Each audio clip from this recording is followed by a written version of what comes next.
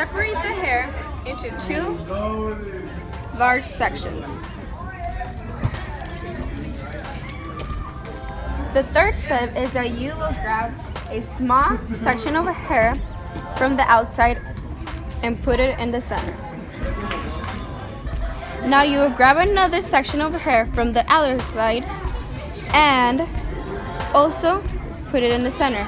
This will create an X in the middle. Grabbing small pieces of hair from the outside.